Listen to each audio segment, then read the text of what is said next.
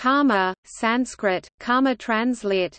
Karma, IPA, chem listen, Pali, kama means action, work or deed. It also refers to the spiritual principle of cause and effect where intent and actions of an individual cause influence the future of that individual effect.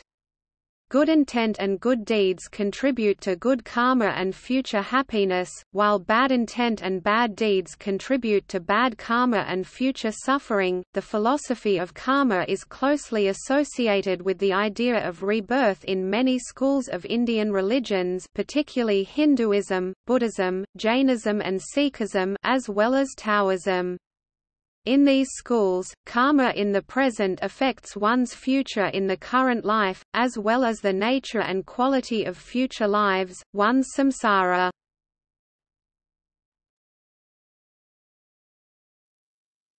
Topic: Definition and meanings. Karma is the executed deed, work, action, or act, and it is also the object, the intent. Wilhelm Halbfass explains karma karman by contrasting it with another Sanskrit word kriya. The word kriya is the activity along with the steps and effort in action, while karma is 1 the executed action as a consequence of that activity, as well as 2 the intention of the actor behind an executed action or a planned action, described by some scholars as metaphysical residue left in the actor. A good action creates good karma, as does good intent. A bad action creates bad karma, as does bad intent. Karma also refers to a conceptual principle that originated in India, often descriptively called the principle of karma, sometimes as the karma theory or the law of karma. In the context of theory, karma is complex and difficult to define. Different schools of Indologists derive different definitions for the karma concept from ancient Indian texts. Their definition is some combination of 1 causality that may be ethical or non-ethical, 2 ethicization, that is good or bad actions have consequences, and 3 rebirth. Other Indologists include in the definition of karma theory that which explains the present circumstances of an individual with reference to his or her actions in past. These actions may be those in a person's current life, or, in some schools of Indian traditions, possibly actions in their past lives. Furthermore, the consequences may result in current life, or a person's future lives. The law of karma operates independent of any deity or any process of divine judgment. Difficulty in arriving at a definition of karma arises because of the diversity of views among the schools of Hinduism. Some, for example, consider karma and rebirth linked and simultaneously essential, some consider karma but not rebirth essential, and a few discuss and conclude karma and rebirth to be flawed fiction. Buddhism and Jainism have their own karma precepts. Thus karma has not one, but multiple definitions and different meanings. It is a concept whose meaning, importance and scope varies between Hinduism, Buddhism, Jainism and other traditions that originated in India, and various schools in each of these traditions. O'Flaherty claims that, furthermore, there is an ongoing debate regarding whether karma is a theory, a model, a paradigm, a metaphor, or a metaphysical stance. Karma theory as a concept, across different Indian religious traditions, shares certain common themes: causality, ethicization, and rebirth.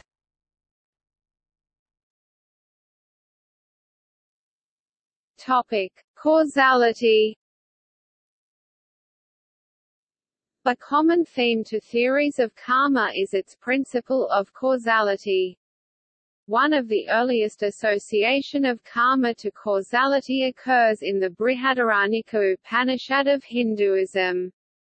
For example, at 4.4.5-6, it states, "The relationship of karma to causality is a central motif in all schools of Hindu, Jain and Buddhist thought.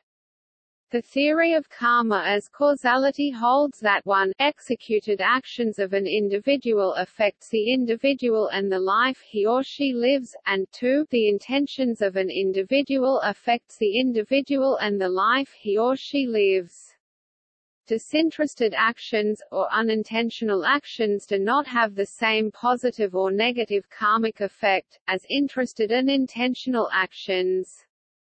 In Buddhism, for example, actions that are performed, or arise, or originate without any bad intent such as covetousness, are considered non-existent in karmic impact or neutral in influence to the individual. Another causality characteristic, shared by karmic theories, is that like deeds lead to like effects. Thus good karma produces good effect on the actor, while bad karma produces bad effect. This effect may be material, moral or emotional. That is, one's karma affects one's happiness and unhappiness. The effect of karma need not be immediate. The effect of karma can be later in one's current life, and in some schools it extends to future lives. The consequence or effects of one's karma can be described in two forms, phala and samskaras. A phala, literally, fruit or result, is the visible or invisible effect that is typically immediate or within the current life. In contrast, samskaras are invisible effects, produced inside the actor because of the karma, transforming the agent and affecting his or her ability to be happy or unhappy in this life and future ones. The theory of karma is often presented in the context of samskaras. Karmic principle can be understood, suggests Karl Popper, as a principle of psychology and habit. Karma seeds habits, vasana, and habits create the nature of man. Karma also seeds self-perception, and perception influences how one experiences life events. Both habits and self-perception affect the course of one's life. Breaking bad habits is not easy, it requires conscious karmic effort. Thus psyche and habit, according to Potter and others, link karma to causality in ancient Indian literature. The idea of karma may be compared to the notion of a person's character, as both are an assessment of the person and determined by that person's habitual thinking and acting.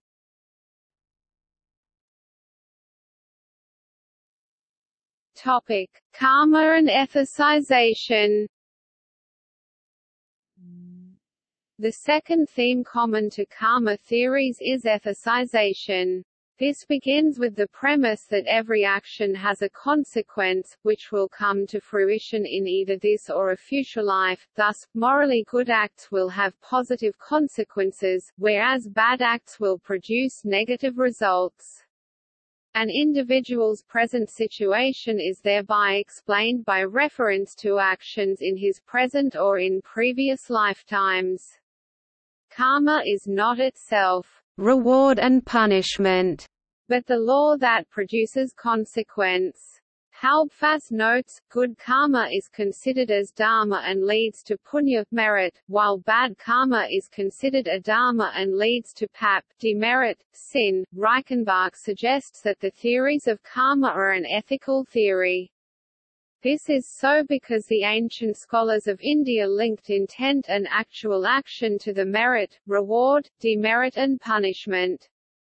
A theory without ethical premise would be a pure causal relation, the merit or reward or demerit or punishment would be same regardless of the actor's intent. In ethics, one's intentions, attitudes and desires matter in the evaluation of one's action. Where the outcome is unintended, the moral responsibility for it is less on the actor, even though causal responsibility may be the same regardless. A karma theory considers not only the action, but also actors' intentions, attitude, and desires before and during the action. The karma concept thus encourages each person to seek and live a moral life, as well as avoid an immoral life. The meaning and significance of karma is thus as a building block of an ethical theory.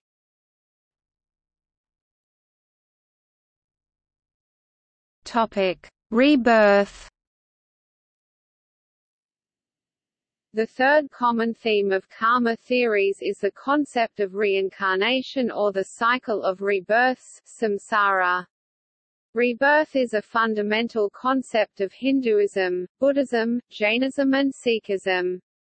The concept has been intensely debated in ancient literature of India, with different schools of Indian religions considering the relevance of rebirth as either essential, or secondary, or unnecessary fiction.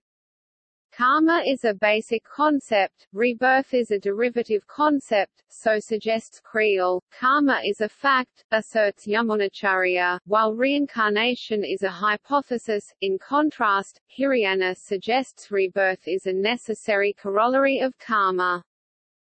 Rebirth, or samsara, is the concept that all life forms go through a cycle of reincarnation, that is a series of births and rebirths.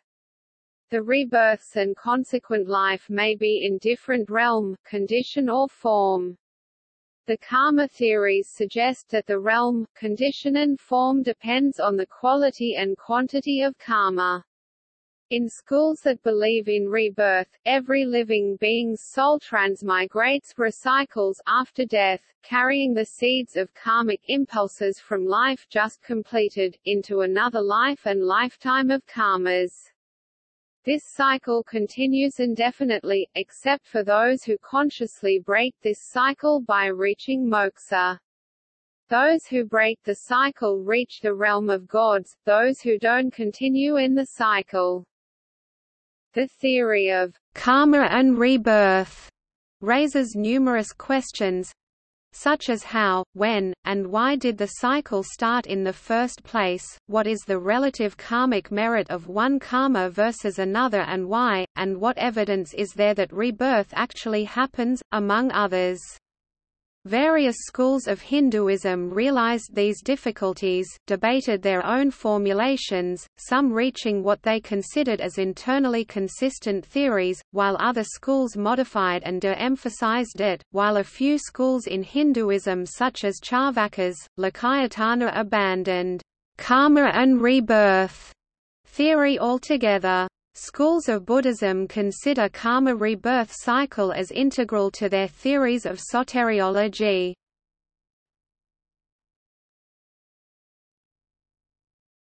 Topic: Early development.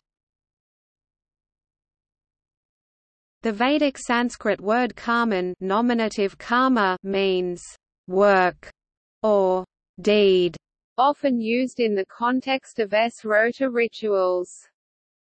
In the Rigveda, the word occurs some 40 times. In Satapatha Brahmana 1.7.1.5, sacrifice is declared as the greatest of works. Satapatha Brahmana 10.1.4.1 associates the potential of becoming immortal amara with the karma of the Agnikayana sacrifice. The earliest clear discussion of the karma doctrine is in the Upanishads. For example, the causality and ethicization is stated in Brihadaranyaka Upanishad 3.2.13. Truly, one becomes good through good deeds, and evil through evil deeds. Some authors state that the samsara transmigration and karma doctrine may be non-Vedic, and the ideas may have developed in the Shramana traditions that preceded Buddhism and Jainism. Others state that some of the complex ideas of the ancient emerging theory of karma flowed from Vedic thinkers to Buddhist and Jain thinkers. The mutual influences between the traditions is unclear, and likely co-developed. Many philosophical debates surrounding the concept are shared by the Hindu, Jain, and Buddhist traditions, and the early developments in each tradition incorporated different novel ideas. For example, Buddhists allowed karma transfer from one person to another and sraddha rites, but had difficulty defending the rationale. In contrast, Hindu schools and Jainism would not allow the possibility of karma transfer.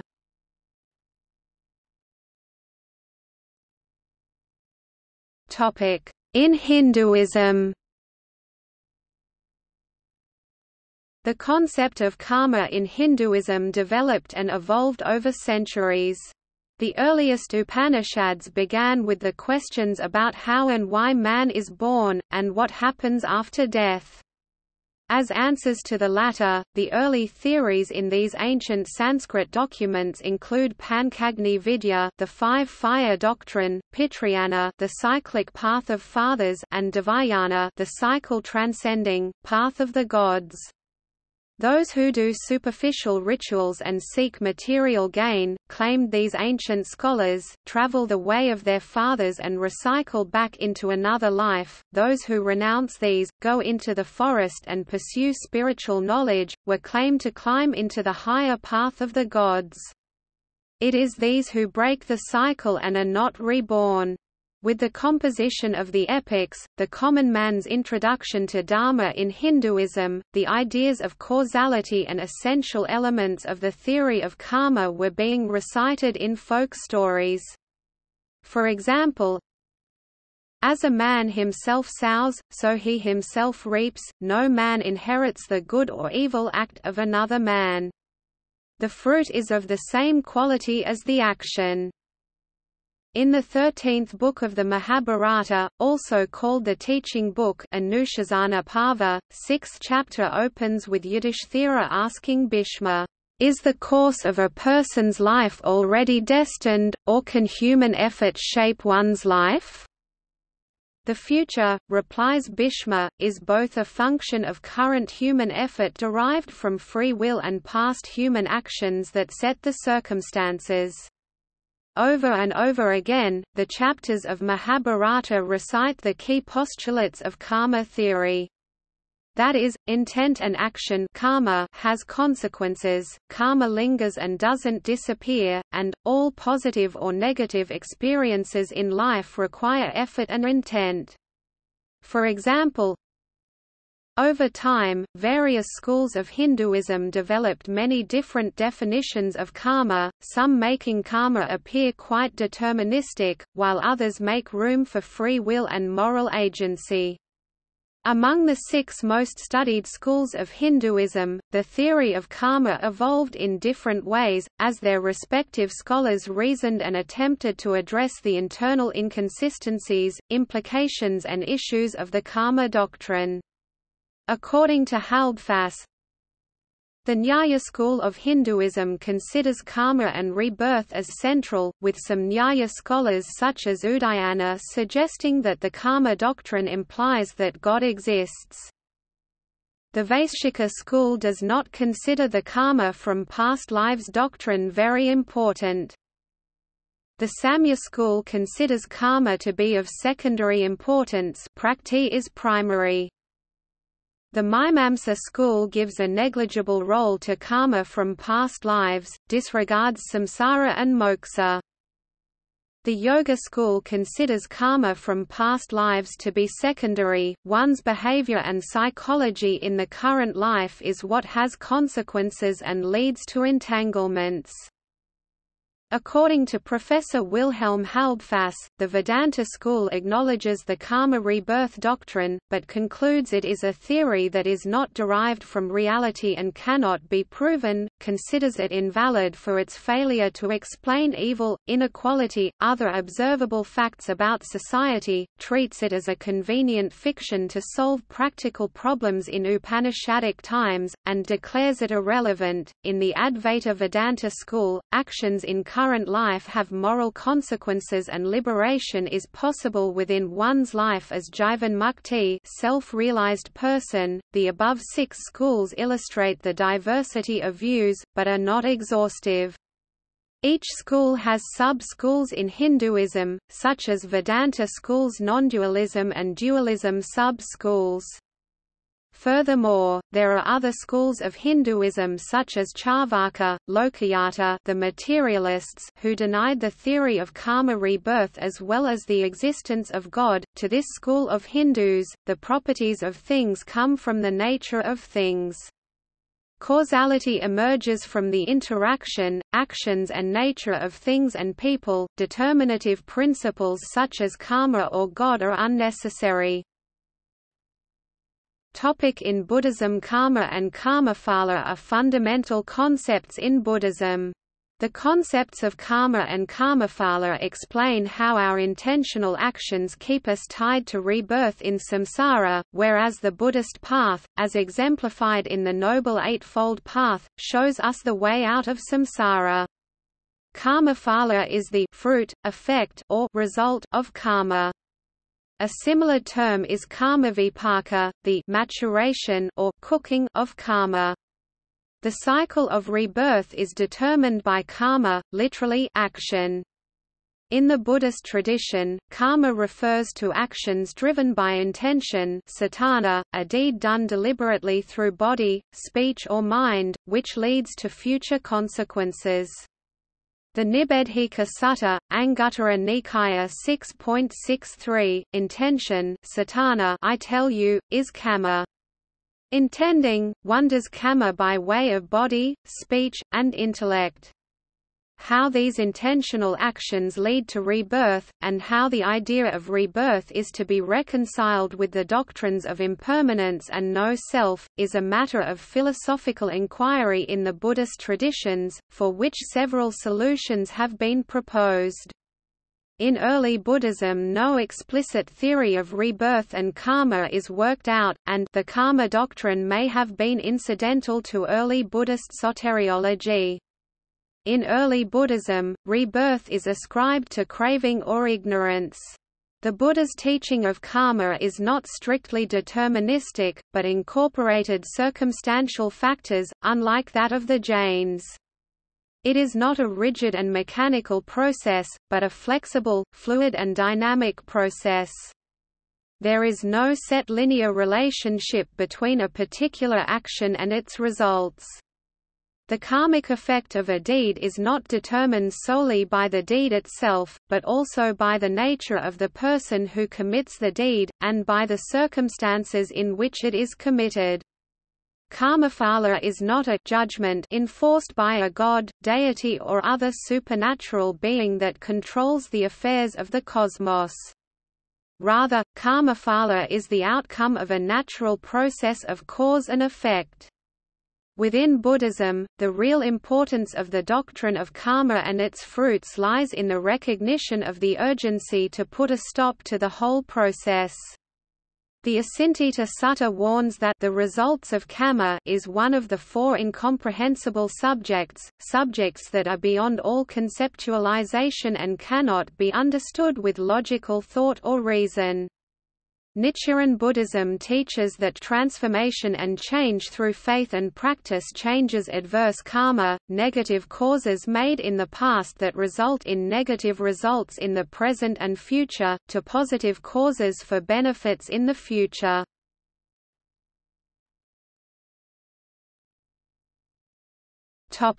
In Jainism. In Jainism, karma conveys a totally different meaning from that commonly understood in Hindu philosophy and Western civilization. Jain philosophy is the oldest Indian philosophy that completely separates body, matter, from the soul, pure consciousness. In Jainism, karma is referred to as karmic dirt, as it consists of very subtle particles of matter that pervade the entire universe. Karmas are attracted to the karmic field of a soul due to vibrations created by activities of mind, speech, and body as well as various mental dispositions. Hence the karmas are the subtle matter surrounding the consciousness of a soul. When these two components, consciousness and karma, interact, we experience the life we know at present. Jain texts expound that 7 tattvas, truths or fundamentals, constitute reality. These are Jiva, the soul which is characterized by consciousness, Ajiva, the non-soul, Asrava, inflow of auspicious and evil karmic matter into the soul, Bandha, bondage, mutual intermingling of the soul and karmas, Samvara, stoppage, obstruction of the inflow of karmic matter into the soul, Nirjara, gradual dissociation, separation or falling off of part of karmic matter from the soul, Moksha, liberation, complete annihilation of all karmic matter, bound with any particular soul.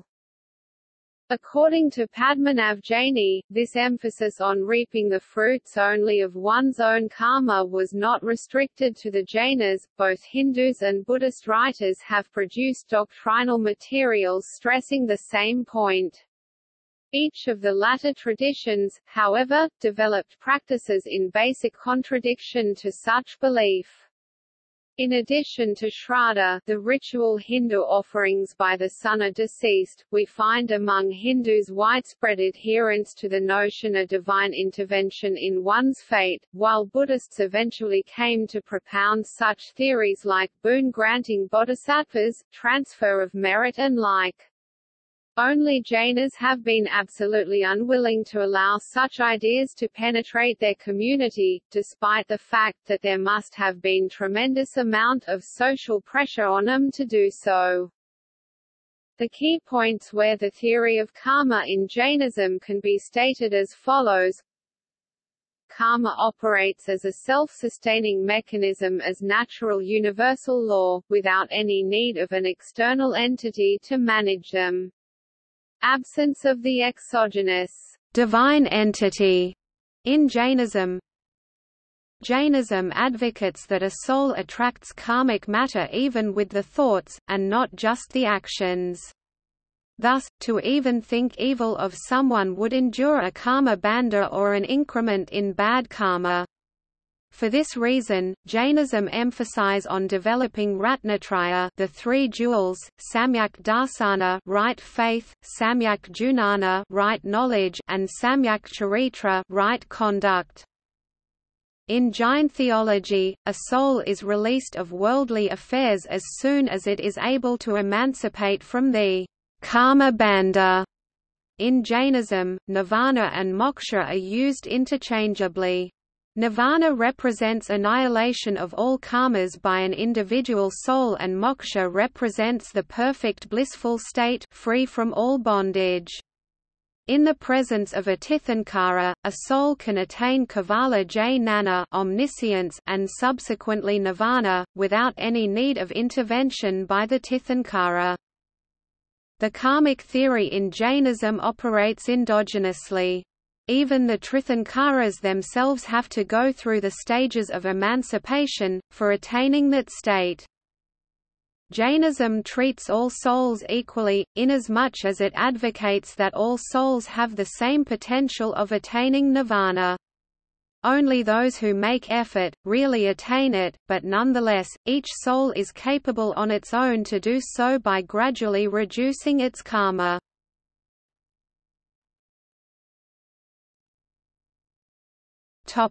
Reception in other traditions.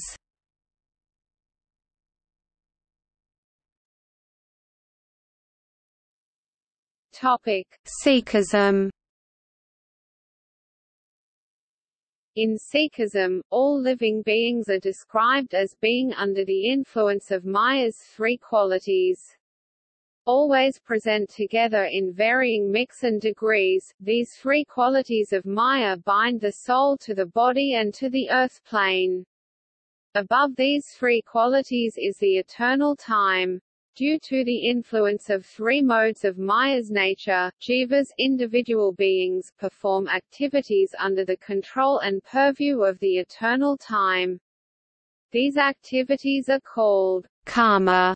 The underlying principle is that karma is the law that brings back the results of actions to the person performing them. This life is likened to a field in which our karma is the seed. We harvest exactly what we sow, no less, no more. This infallible law of karma holds everyone responsible for what the person is or is going to be. Based on the total sum of past karma, some feel close to the pure being in this life and others feel separated. This is the Gurbani's Sri Guru Granth Sahib law of karma. Like other Indian and Oriental schools of thought, the Gurbani also accepts the doctrines of karma and reincarnation as the facts of nature.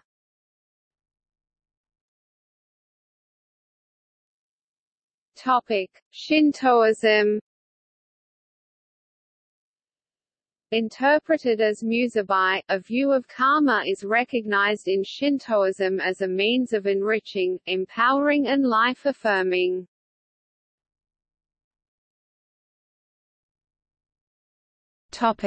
Taoism.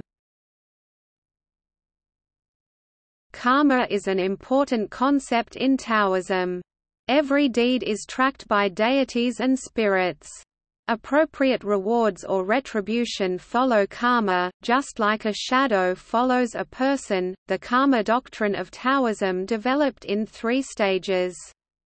In the first stage, causality between actions and consequences was adopted, with supernatural beings keeping track of everyone's karma and assigning fate. Ming. In the second phase, transferability of karma ideas from Chinese Buddhism were expanded, and a transfer or inheritance of karmic fate from ancestors to one's current life was introduced. In the third stage of karma doctrine development, ideas of rebirth based on karma were added. One could be reborn either as another human being or another animal, according to this belief. In the third stage, additional ideas were introduced, for example, rituals, repentance and offerings at Taoist temples were encouraged as it could alleviate karmic burden.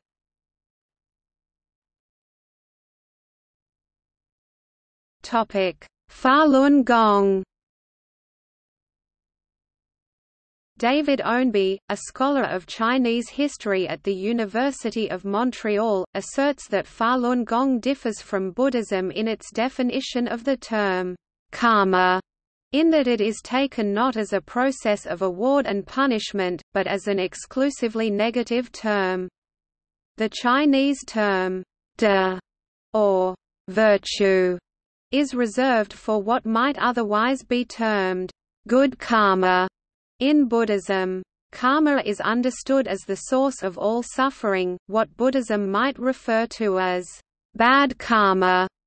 Lee says, "A person has done bad things over his many lifetimes, and for people this results in misfortune, or for cultivators it's karmic obstacles, so there's birth, aging, sickness, and death. This is ordinary karma." Falun Gong teaches that the spirit is locked in the cycle of rebirth, also known as samsara due to the accumulation of karma.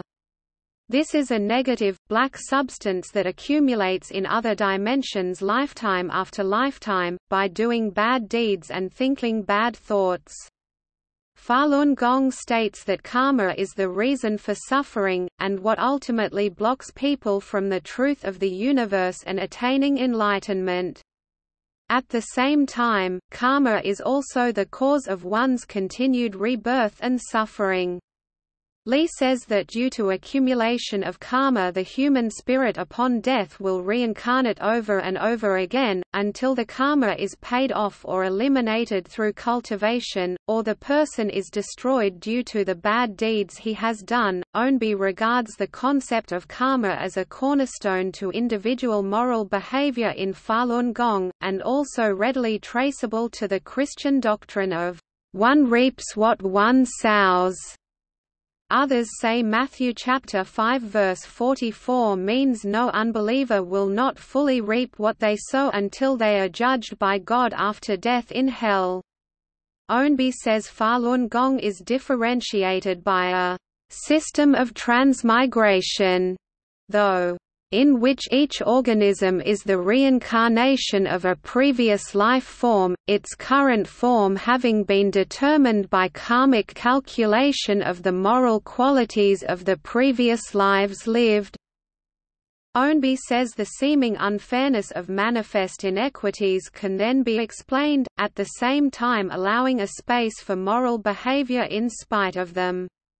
In the same vein of Lee's monism, matter and spirit are one. Karma is identified as a black substance which must be purged in the process of cultivation. Lee says that, "Human beings all fell here from the many dimensions of the universe. They no longer met the requirements of the FA at their given levels in the universe, and thus had to drop down. Just as we have said before, the heavier one's mortal attachments, the further down one drops, with the descent continuing until one arrives at the state of ordinary human beings."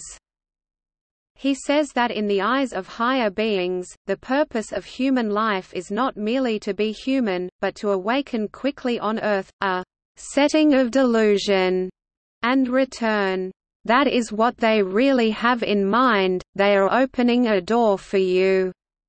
Those who fail to return will have no choice but to reincarnate, with this continuing until they amass a huge amount of karma and are destroyed. Ownby regards this as the basis for Falun Gong's apparent opposition to practitioners taking medicine when ill. They are missing an opportunity to work off karma by allowing an illness to run its course. Suffering depletes karma, or to fight the illness through cultivation. Benjamin Penny shares this interpretation. Since Lee believes that karma is the primary factor that causes sickness in people, Penny asks, if disease comes from karma and karma can be eradicated through cultivation of ginseng, then what good will medicine do? Lee himself states that he is not forbidding practitioners from taking medicine, maintaining that what I'm doing is telling people the relationship between practicing cultivation and medicine taking. Lee also states that, an everyday person needs to take medicine when he gets sick. Schechter quotes a Falun Gong student who says, it is always an individual choice whether one should take medicine or not.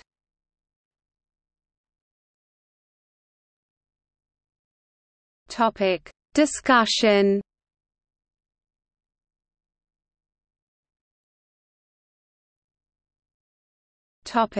Free will and destiny. One of the significant controversies with the karma doctrine is whether it always implies destiny, and its implications on free will. This controversy is also referred to as the moral agency problem. The controversy is not unique to karma doctrine, but also found in some form in monotheistic religions. The free will controversy can be outlined in three parts. 1. A person who kills, rapes, or commits any other unjust act can claim all his bad actions were a product of his karma. He is devoid of free will, he cannot make a choice, he is an agent of karma, and he merely delivers necessary punishments his wicked victims deserved for their own karma in past lives. Are crimes and unjust actions due to free will, or because of forces of karma? 2. Does a person who suffers from the unnatural death of a loved one, or rape or any other unjust act, assume a moral agent is responsible, that the harm is gratuitous, and therefore seek justice? Or, should one blame oneself for bad karma over past lives, and assume that the unjust suffering is fate? 3. Does the karma doctrine undermine the incentive for moral education because all suffering is deserved and consequence of past lives? Why learn anything when the balance sheet of karma from past lives will determine one's action and sufferings? The explanations and replies to the above free will problem vary by the specific school of Hinduism, Buddhism and Jainism. The schools of Hinduism, such as Yoga and Advaita Vedanta, that have emphasized current life over the dynamics of karma residue moving across past lives, allow free will. Their argument, as well of other schools, are threefold. 1. The theory of karma includes both the action and the intent behind that action. Not only is one affected by past karma, one creates new karma whenever one acts with intent, good or bad. If intent and act can be proven beyond reasonable doubt, new karma can be proven, and the process of justice can proceed against this new karma. The actor who kills, rapes or commits any other unjust act, must be considered as the moral agent for this new karma, and tried. 2. Life forms not only receive and reap the consequence of their past karma, together they are the means to initiate, evaluate, judge, give and deliver consequence of karma to others.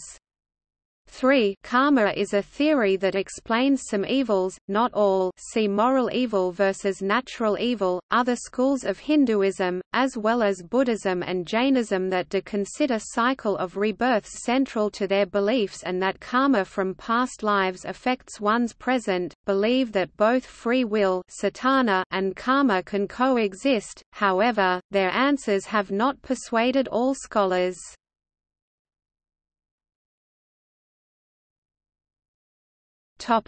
Psychological indeterminacy. Another issue with the theory of karma is that it is psychologically indeterminate, suggests a basic error. That is, 1 if no one can know what their karma was in previous lives, and 2 if the karma from past lives can determine one's future, then the individual is psychologically unclear what if anything he or she can do now to shape the future, be more happy, or reduce suffering.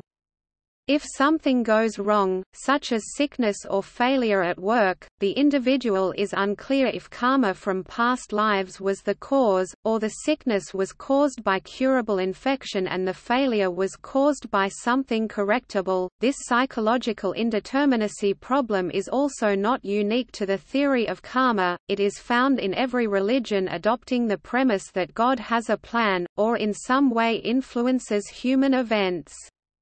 As with the karma and free will problem above, schools that insist on primacy of rebirths face the most controversy. Their answers to the psychological indeterminacy issue are the same as those for addressing the free will problem.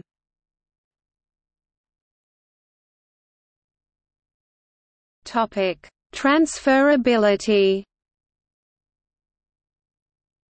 Some schools of Asian religions, particularly popular Theravada Buddhism, allow transfer of karma merit and demerit from one person to another. This transfer is an exchange of non-physical quality just like an exchange of physical goods between two human beings.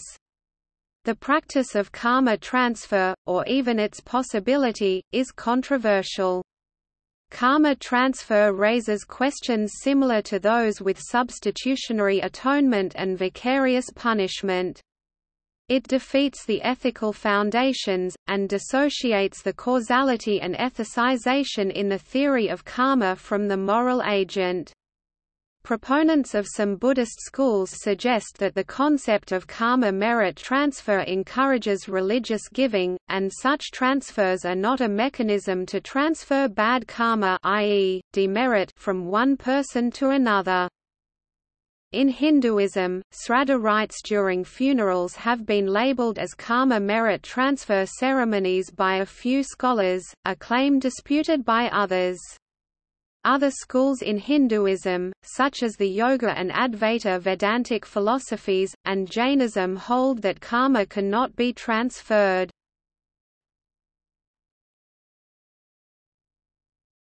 The problem of evil. There has been an ongoing debate about karma theory and how it answers the problem of evil and related problem of theodicy. The problem of evil is a significant question debated in monotheistic religions with two beliefs: 1, there is one God who is absolutely good and compassionate, omnibenevolent, and 2, that one God knows absolutely everything, omniscient, and is all-powerful, omnipotent.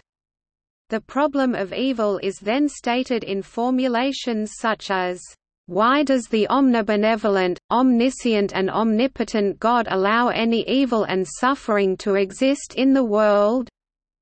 Max Weber extended the problem of evil to Eastern traditions. The problem of evil, in the context of karma, has been long discussed in Eastern traditions, both in theistic and non-theistic schools. For example, in Uttara Mimamsa Sutras Book 2 Chapter 1, the 8th century arguments by Adi Sankara in Brahmasutrabhasya, where he posits that God cannot reasonably be the cause of the world because there exists moral evil, inequality, cruelty and suffering in the world, and the 11th century Theodicy discussion by Ramanuja in Sravasya.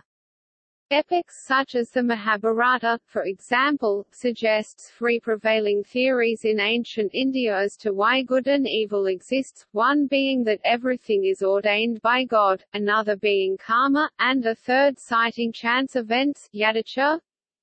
The Mahabharata, which includes Hindu deity Vishnu in the form of Krishna as one of the central characters in the epic, debates the nature and existence of suffering from these three perspectives, and includes a theory of suffering as arising from an interplay of chance events, such as floods and other events of nature, circumstances created by past human actions, and the current desires, volitions, dharma, adharma and current actions, Purusakara, of people.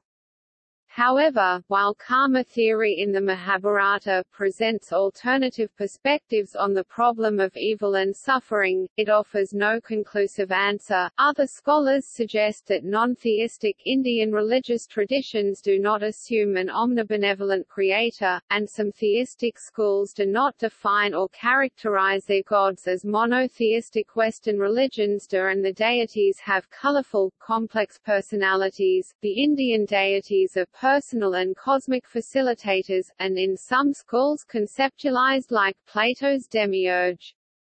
Therefore, the problem of theodicy in many schools of major Indian religions is not significant, or at least is of a different nature than in Western religions.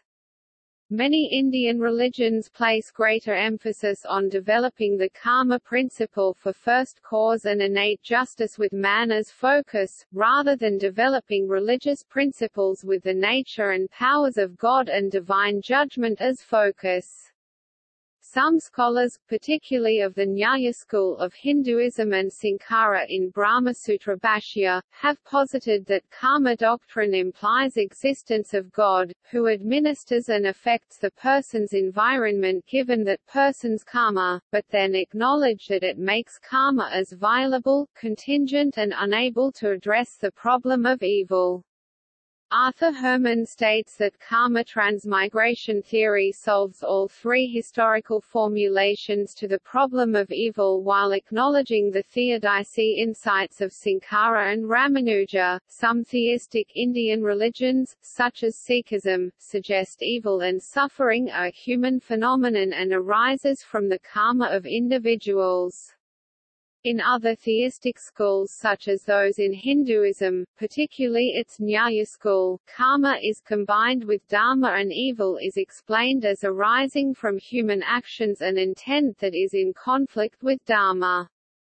In non-theistic religions such as Buddhism, Jainism and the Mimamsa school of Hinduism, karma theory is used to explain the cause of evil as well as to offer distinct ways to avoid or be unaffected by evil in the world. Those schools of Hinduism, Buddhism and Jainism that rely on karma rebirth theory have been critiqued for their theological explanation of suffering in children by birth, as the result of his or her sins in a past life.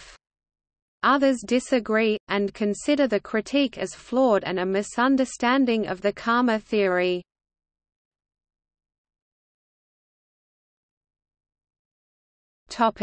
Comparable concepts. Western culture, influenced by Christianity, holds a notion similar to karma, as demonstrated in the phrase, "What goes around comes around."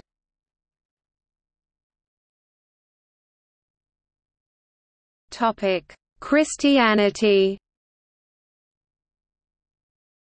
Mary Jo Meadow suggests karma is akin to Christian notions of sin and its effects. She states that the Christian teaching on a last judgment according to one's charity is a teaching on karma. Christianity also teaches morals such as one reaps what one sows, Galatians chapter 6 verse 7, and live by the sword, die by the sword, Matthew chapter 26 verse 52. Most scholars, however, consider the concept of last judgment as different from karma, with karma as an ongoing process that occurs every day in one's life, while last judgment, by contrast, is a one-time review at the end of life.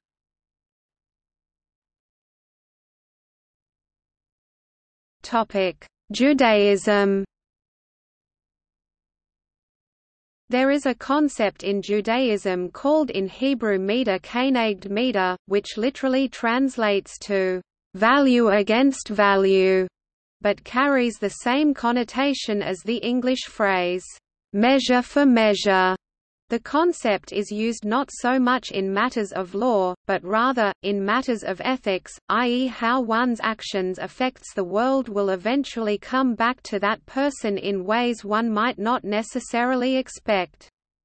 David Wolpe compared mida keneged mida to karma.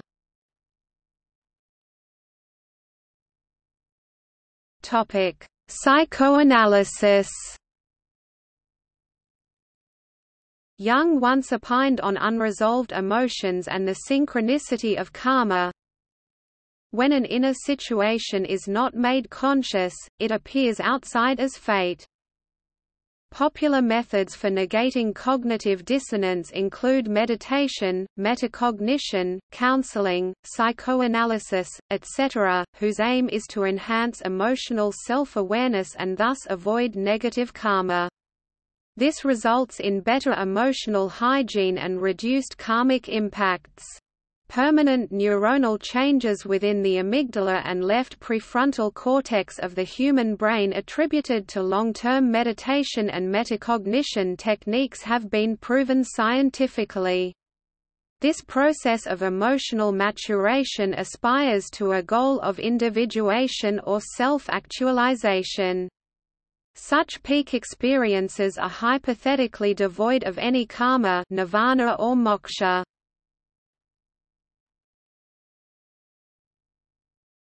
Topic: Theosophy, Spiritism, New Age. The idea of karma was popularized in the Western world through the work of the Theosophical Society. In this conception, karma was a precursor to the neo-pagan law of return or threefold law, the idea that the beneficial or harmful effects one has on the world will return to oneself. Colloquially, this may be summed up as, what goes around comes around. The theosophist I. K. Taimni wrote, "Karma is nothing but the law of cause and effect operating in the realm of human life and bringing about adjustments between an individual and other individuals whom he has affected by his thoughts, emotions and actions." Theosophy also teaches that when humans reincarnate they come back as humans only, not as animals or other organisms.